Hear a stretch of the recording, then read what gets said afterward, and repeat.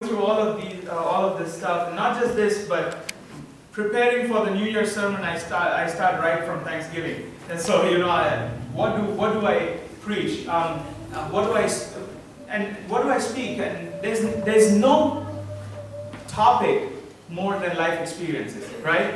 And when nowadays we hear testimony, there are so many people who will not even shake when they hear a testimony, right? But when it happens in their lives, in the small situations of their lives, what it is to be a Seventh-day Adventist, right? What it is to be a Christian. The verses that were read by our brother just before I stood up, 1 Thessalonians. Do you have your Bibles? Let's do it the old style way. If you have your Bibles on your physical Bibles or app or the apps, or on your phones or anything. Let's open it to 1 Thessalonians chapter 4, 16 to 18. It's a wonderful promise that Paul writes to the church of Thessalonica.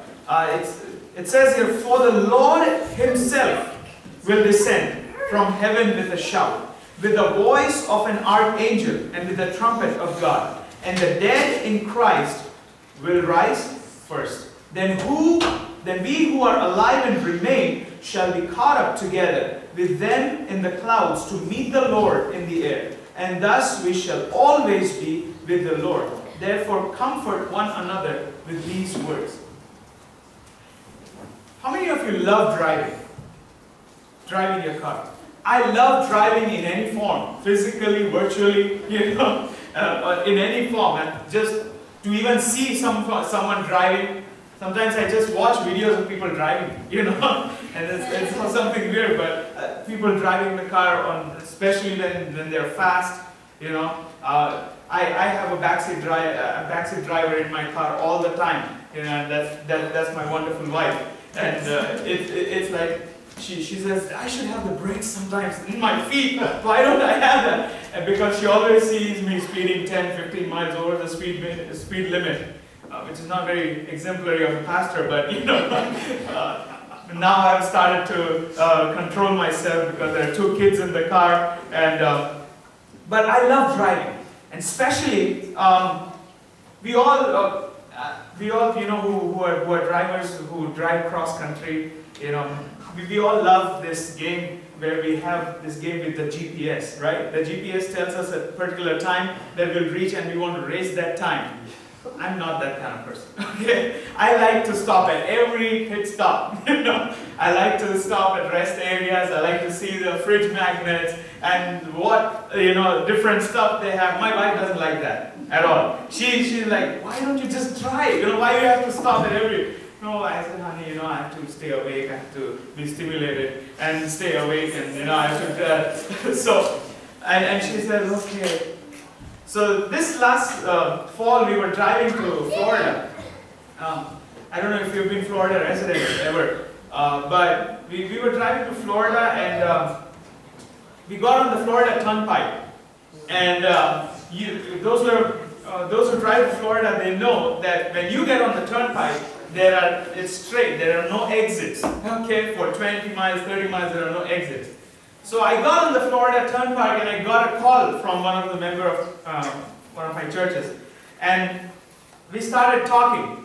And my wife had given up this time, and she started napping a little bit, while I was driving. She never does that. It's very rare of her because her eyes are wide open when I'm driving.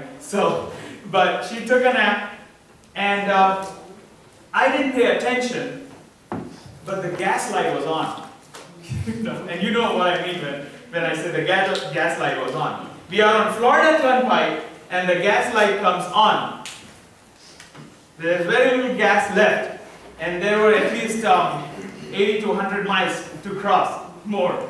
And the gas light was on, and I did not realize I was talking and talking. Once I start my phone call, it's at least 45 minutes with anybody. So we were talking, and he was expressing his concern, and suddenly my eye goes on the gas light. And I stopped listening to him. He's still talking, but I stopped. I said, "Oh my goodness, the gas light is on. What do I do?" And you know, sometimes you're scared of your wife also. So I said, my wife should not wake up and see that, you know, that the gas light is on. So I'm driving and I'm praying, Lord, please let not the, you know, gas get over. And we drive 10 miles, 20 miles. My wife saw that, but she did not comment or anything. She knew that I was scared already. So, and the kids were sleeping in the back, and I said, Lord, I love you and you love me. We know that. And you know, I've accepted you. All the Christianity comes alive, right? When the gas light is on. So it was on, and I said, Lord, please let not this finish. 20 miles go by, 25 miles go by, and the gas light is flashing now. Okay? It's flashing. And my wife is like, so take it to the nearest exit. I said, yeah, I don't see an exit. I said, I'm driving and driving, I don't see an exit. And we took one exit after that. That was about, after another 20 miles, I took another exit. And we drive by, but there's this whole Harley-Davidson fair going on, and the motorcycles are there. And I said, there should be definitely a gas station here. But there was no gas station. We had to pull out once again and get on the highway, get on the turnpike.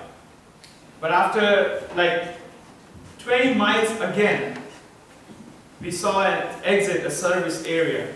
And I was like, praise God, you know, praise God that there's a service area. And I pulled over to the service area. The first thing I do, every time the first thing I do is I go into the, you know, the coffee shop or the restaurant, and I find something to eat. But here, the first thing I did was, there was a car waiting. There was a car already filling gas, and I was waiting behind him. I said, I'm not getting out before filling gas. I was so concerned that that gas light should be off. We filled the gas, and we were all relieved. You know, we all are on a journey, right? We all are on a spiritual journey. Our gas light is also on. We all are on a spiritual journey, and our gas light is on. We live in a world that is unraveling by the minute. We live in a world that has gone seriously wrong. We are losing our children and our young people by the minute. We have ill-tempered, bad-mannered, gun-toting R&B rappers who are celebrated, emulated, and considered role models, while teachers, preachers, doctors, lawyers are labeled as geeks, nerds, and boring people to the common age. Children are dying before they have a chance to live. Some children know how to fire a gun before they even know how to talk or walk. To be a Christian is no longer popular. To go to church is no longer the norm. To study the Bible is no more a commonplace. Atheism is on the rise, morality has gone out of the window, and sin is an outdated concept. Depression is real. Cancer is rampant. Divorce is spreading. Unemployment is common. Pay is low. Friends don't understand. Family doesn't understand. Who are we kidding? Our gas light is not just on, but our gas light is flashing. But my dear Christian brothers and sisters, in the name of Jesus, we are going to make it. Amen. Amen. That's the title of my sermon. In the name of Jesus, we are going to make it. Jesus is coming again. The climax of human history is approaching. Jesus is coming to get us, and we are going to make it. Amen? Amen. Now I know that people have been preaching about the second coming for about 2,000 years. But don't let that keep you from believing that it's true. Because you know what? Time means nothing to God. God is timeless. What does the Bible say? 1,000 years to us is but one day to God. God has promised in His Word that He is coming back. And due to that, you may have passed 2019. I will not give you any false witness of, oh, 2020 is your year. Just like somebody did and told you that 2019 is your year. I saw this funny meme on Facebook, you know, where kids are standing with rocks and looking on the other side of the street. I'm still looking for the person who told me 2019 is my year. You know, I'm not going to give you that false hope. But I will give you a real hope that Apostle Paul gives to the church of Thessalonica. That, what does it say in verse 16? For the Lord Himself shall descend. The Lord is so interested in the life of you and me that He Himself, not Angel Gabriel, nobody else is going to do the job, but the Lord Himself will descend with a shout, with the voice of an archangel. No fact is established more in Scripture than the second coming of Christ. Prophets prophesied in the Old Testament. Jesus proclaimed it in the New Testament. Angels publicized it in the book of Acts. The church preached in the epistles. Jesus Himself pronounced it in Revelation chapter 22, 7, 12 and 20. Behold, I come quickly. In the Old Testament there are 1,845 verses to Christ's second coming. In the New Testament, 13 of the 27 books speak explicitly about His coming, and the other 14 speak implicitly about His coming. Christmas season has just gone by, and we witnessed every time the Christmas story of how Jesus came, or of how He had arrived in His first coming. But ladies and gentlemen, brothers and sisters, I want to tell you, He came the first time with the star in the east, but the second time His coming is a bright and morning star. He came the first time as a helpless baby, but He's coming the second time as a glorious king. He came the first time riding on a donkey, but He's coming the second time riding on a white horse. He came the first time born into the world, but He's coming the second time to redeem the world. He came the first time as God becoming man, but He's coming the second time as God rescuing man. He came the first time to die for His people, but He's coming the second time to rescue His people.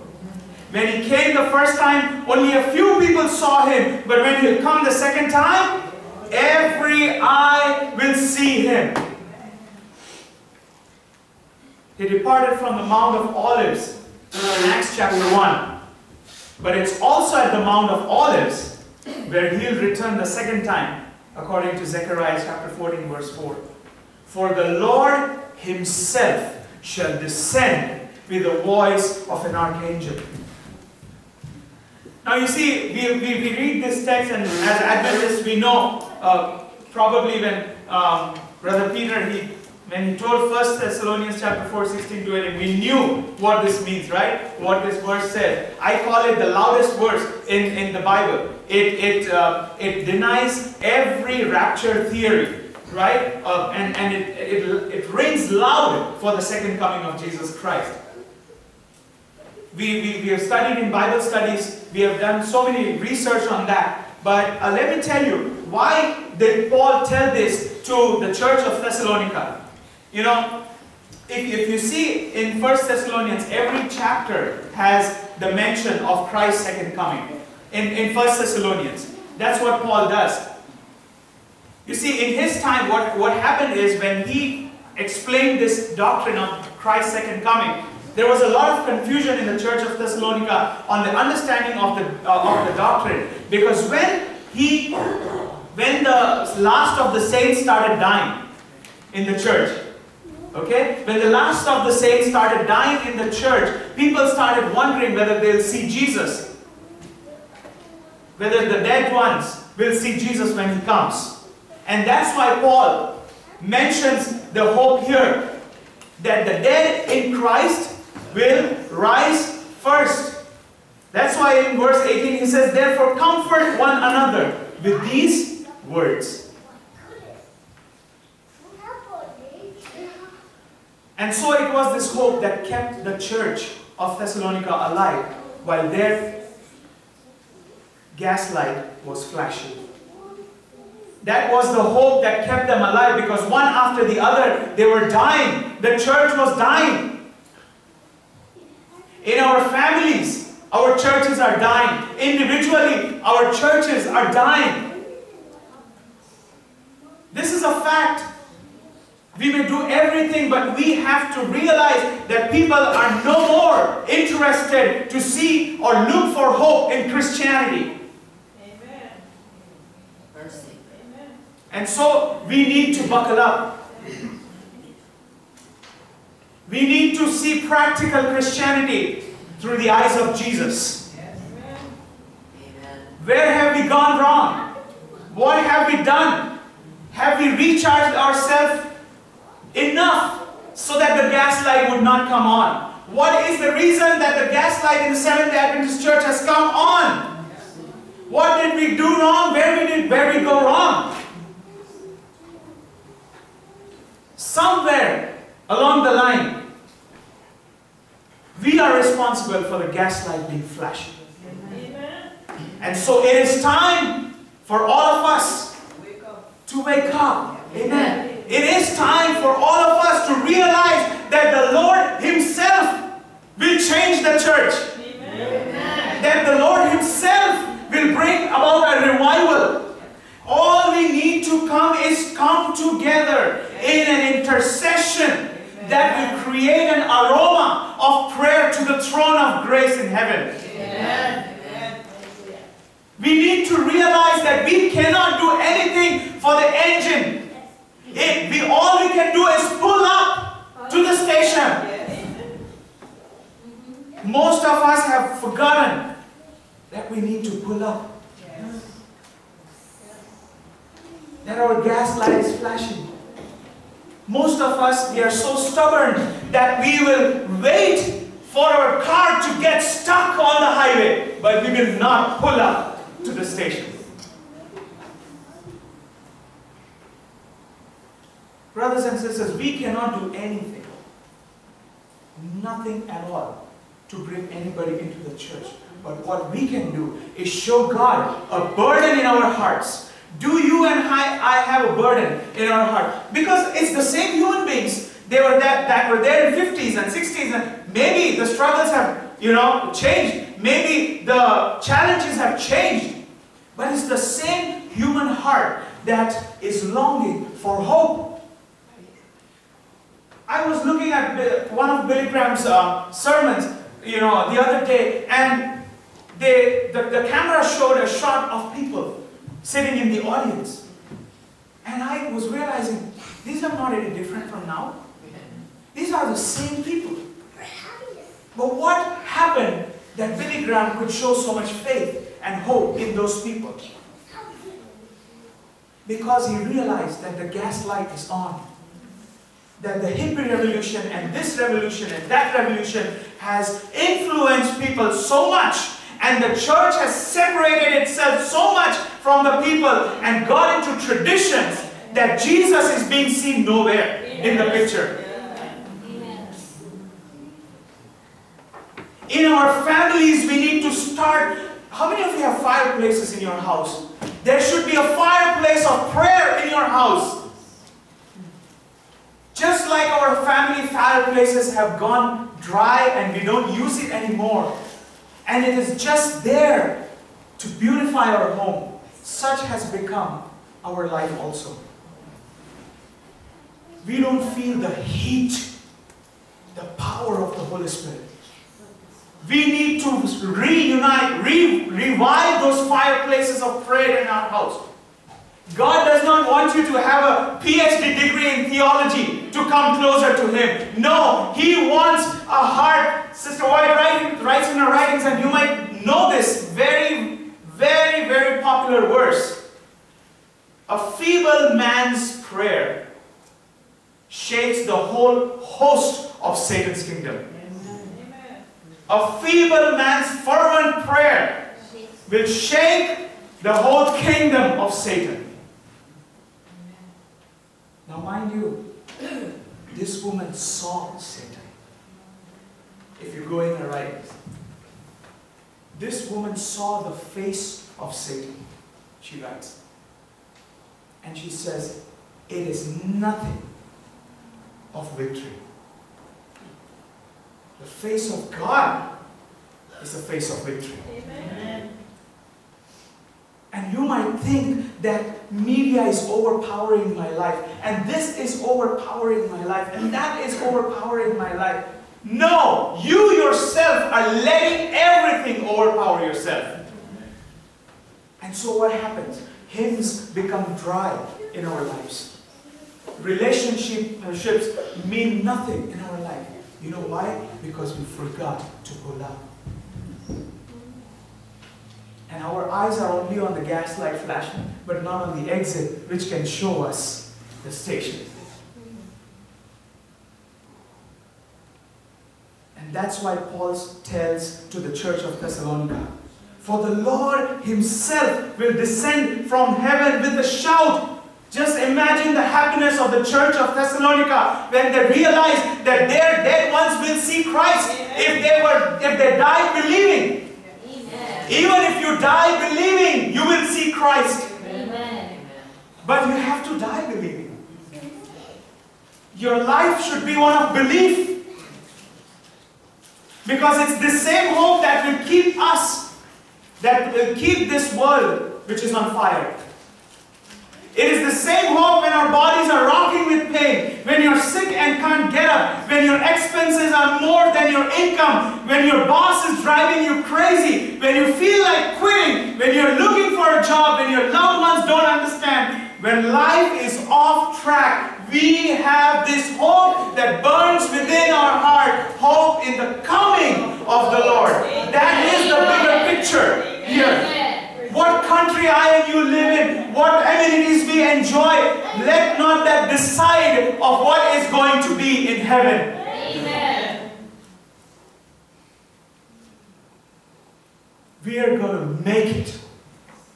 We are going to make it. Amen. Whatever is our situation right now, the Lord promises that we are going to make it.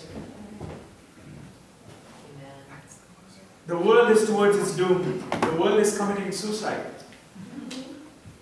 And nothing can save it. Trump can do it. Vladimir Putin can do it.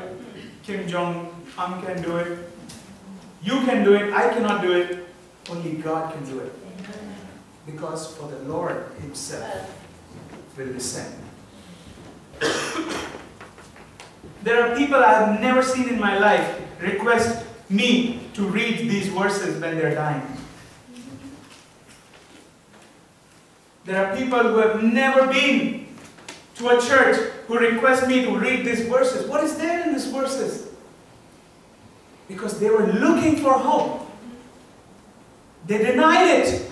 But the end of their life, when they see the fact of life, that they cannot, with all the power in the world, with all the degrees and with all the money in the world, they cannot save themselves. They are then ready to submit their life to God. Yes. Let's not wait till that time. Let's proclaim this message to others, that God loves them. That the reality of life is Jesus. Which means that a year can pass by, a decade can pass by, a century or a millennium can pass by, but our hope in the Lord should never die. Amen? Time shouldn't affect the fact that Jesus is coming. Our life situation shouldn't affect the fact that Jesus is coming. Our health should affect the fact that Jesus is coming. It may be 1884, it may be 1901, it may be 1970, 1985, 2005, 2019, or 2020. Jesus is coming back again. Amen. We should enter the new year with this glorious proclamation of Jesus' second coming. Let's never forget that we are Seventh-day Adventists. Amen. A seventh day because I keep the Sabbath, because I glorify God in the Sabbath. Amen. And I proclaim when I sit in the church on Sabbath, or when I rest from my work from Sabbath, that God alone is my master. Amen. And that the people will not control me, but God alone will control me. And Adventist, because though the poster in my house of Jesus is coming again has become shady and it has torn and it has become dirty, but the hope in my heart is alive and living, that Jesus is coming back. Amen. Because according to the Bible, God cannot lie. God cannot lie. If He has said He's coming, He's coming. All that is happening in the world right now, tell me, have you read it or not in the Bible? Have you read it or not in the Bible? Wars, rumors of wars, earthquake, pestilences. Right? Nation going against nation. World polarization. Tell me one country which is at rest politically.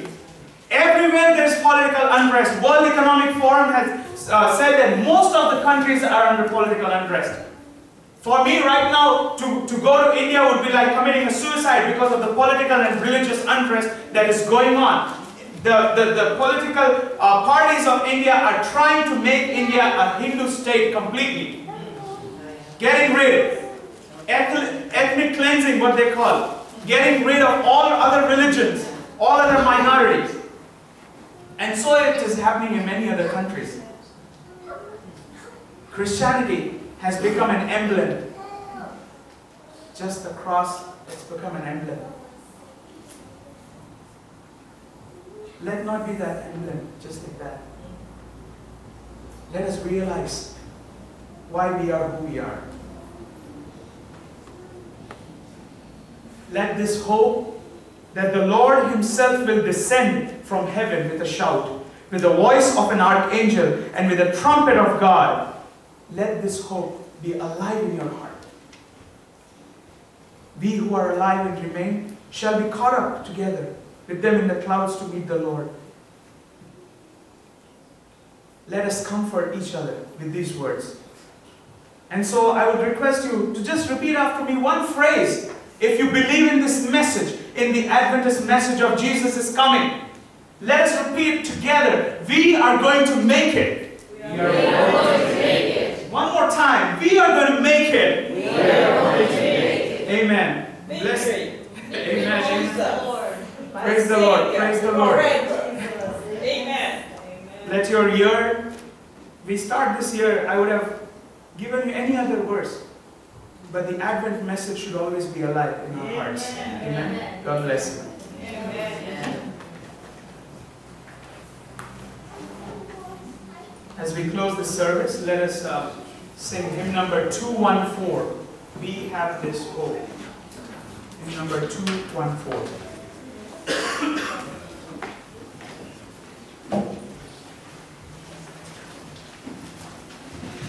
Let's just sing the first verse of the song.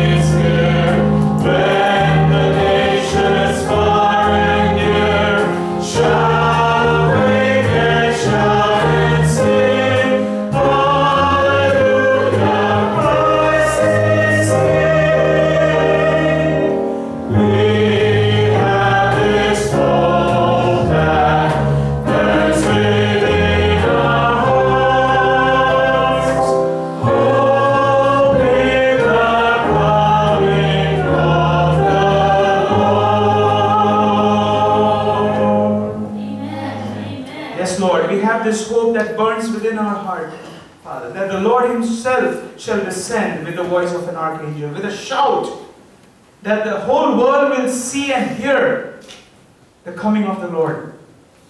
Father in heaven, one more year has gone by while we are in this church. One more year has gone by where we hope for people to accept the Christian message.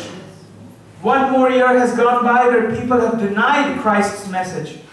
But Lord, let not that